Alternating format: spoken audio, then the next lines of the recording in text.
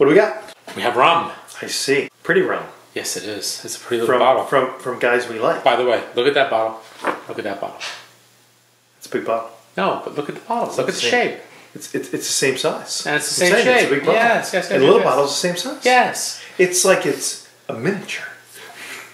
And I like miniatures. Oh, on the nose. On the nose. They're pretty and replicas. Yes. So we have a Holmes Cay single cask rum.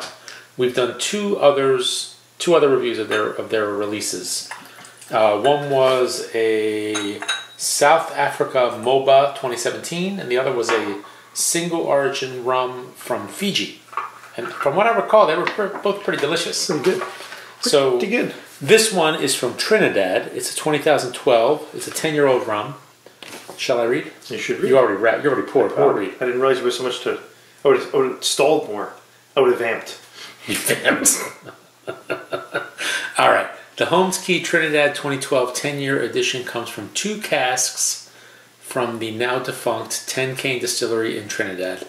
This all fresh cane juice, 100% pot still rum, was distilled in 2012 in Trinidad, tropically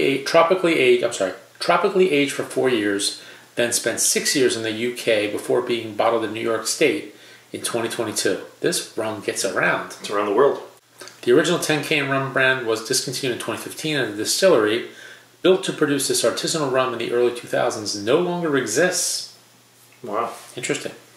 It was then double distilled in small batches in French pot stills and aged in French oak ex-cognac barrels for 1 year. Shall we? A lot of work and then a lot of travels. Yeah, so this one is 59% ABV. We'll run that up to a 6. They are not messing around. Not messing around. Rum with a 6. Yeah, almost. Almost a 6. Sir? Cheers. Oh, wait, hold on a second. Let's do that again. Ready? Cheers. That was better. Ringy dingy. I got to slide the meat hooks to the bottom. Yes. Whew. Not as hot. For 59, I'm not getting... Are you getting the singe? No, I leaned in and I got maybe a little too much vapor the first blast. I'm going to turn this and around. now I'm just getting sugar. Yeah, but it's nice, sweet, delicious, like caramely vanilla sugar. Yeah, when you caramelize something in a pot, that's so good. So good. It smells great. We've really been kind of branching out these last couple of years and getting a lot of rum. And I have to say, no regrets. No regrets at all. You dragged me kicking and screaming. I don't have to drag you tricking. It's rum, for God's sake. It's not peat. No, this is where you point out the fact you couldn't drag me if you tried. It's true, unless I cut you up. I'd have to hook you to something. It would have to have an engine. Little tow chain on the back of my car. That's what we need. I got a lot of torque on my car. 258 pounds-feet. I think I could do it. But that's nice. It smells great. Yeah, sugar. Maybe there's like a little bit of like tropical fruit. You know, maybe a little bananas. Maybe. Yeah, a little bananas, a little bit of pineapple, maybe a little bit of bananas and pineapple mostly. I think maybe just a touch of coconut. Bananas. It looks like a bananas Foster. Oh, stop it! Do you have bananas Foster? This is your house. This is your murder table. What'd you bring over? Did you bring anything? No, you brought nothing. You brought nothing. I got bananas. I brought my sunny disposition. All right, this smells really good. This is really nice. I'm going in. Are you chewing your rum, man? Mm-hmm. Ooh, wow. That's got some fire to it, but nice though. Smooth. I mean, the flavors are just really nice and rounded. This might need a little water. What do you think? My eyes are watering. Yeah. Well, you know what? We had the first sip. First sip again, you get it's not super sweet. It's not really crazy sweet. It's not crazy dry. It's just kind of a nice rounded, mellow sweetness to it with a little bit of like banana. It's really well balanced, but the first blast, you get all that heat. And then you got to go for the second one. Yeah, it's easier on the second one. It's like you got to prime and pump. First one, grease the skids. You know, like the old cars, they had the choke. Yep. You got to let out the choke a little bit. Yeah, and then you just kind of put it back in, and you just kind of go. That's really nice. So this is a rum distillery that is no more. Yes. That someone has purchased all the stock from. Yep.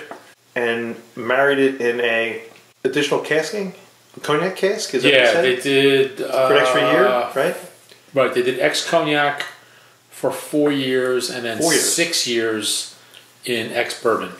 So it's got a lot of well-rounded flavors to it. Mm-hmm. Maybe, and again, because you said it, maybe I'm picking up a little bit of the cognac, a little of that candied bit, the iced animal crackers. There you go. Yeah. But that's really good. That's very, very nice. I almost think it's too hot. You think? Almost. I didn't say yes. Yeah, but you know what? I adjusted on the second sip. Almost too hot. You know, once you get used to it, you have to get kind of, acclimatized, right. And you know to just kind of, like when you're in Maine, like some folks are a little crazy. They jump in. You put your toe in the water. No. Ease. Although, if I put my toe in the water, I'm not going in at all. So you really do have to jump in. Then you don't have to go in. Yeah, I don't have to go in. But that's really good. I like that. I like that a lot. I like that very much. I couldn't say if it's better or worse than the other ones. I remember really liking that South African one. That was really good. I'm just amazed at how different probably the sourcing is of the sugarcane juice or sugarcane or molasses or whatever they're using based on the geography of everything. And yet the flavors are so good that I guess part of it is probably the distilling and part of it is the casking and aging. Right. But it's really good. And maybe that it traveled a bit in the barrels. Maybe that helped, do some of the barreling, kind of like the Jefferson Ocean. They sloshed around. They sent it from one place to another, and then they sent it from there over to the U.S. again. It's just a real good rum. It is good. Now, and the thing is too that we've had so many good rums right now that I think they're on par with whiskey in terms of drinking. I mean, I still kind of like whiskey just because I think there's more of it right now. And we know more about it, and we know what we like. Yeah, I think you also...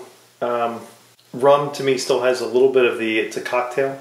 You don't drink it straight. Even though we've had so many good ones that you drink straight. But that stigma in my mind is still that's a cocktail still. Yeah, because I just don't know enough about really, really good rum. You just drank it. Did you like it? But again, like we've had so much whiskey, and now we've had a little bit of rum. Right. That the rum adventure is still underway. And I like it. Yeah. I think it's absolutely good. So I mean I go like again, I don't know enough about it to really grade, but it's solid. Yeah, and I think the ABV really puts it over the top. They're not messing around. No. That this is a solid B+, A-. This is way up on my list. Yeah. I'd say this is like an 89, 90. I haven't really... It's really good. When we get into these kind of rums, I haven't really had one that I really didn't like. No. And I think I like the funkier ones even more. This isn't quite as funky as some of the Jamaica stuff. No. It's a little more approachable. No, but I think the lack of funk, if there's such a thing, makes it a little easier to dip your toe in. The fact that the ABV is so high, it counterbalances that. Right. Where it's still very interesting. It packed quite a punch. It's still very well rounded. Yeah. And there's just great flavor involved. Yeah, it's good. It's really good. Really well done. Sir, cheers to you. Cheers. Cheers to Holmes Cay for sending this along. We really enjoyed it. So keep them coming. We look forward to trying more. Cheers.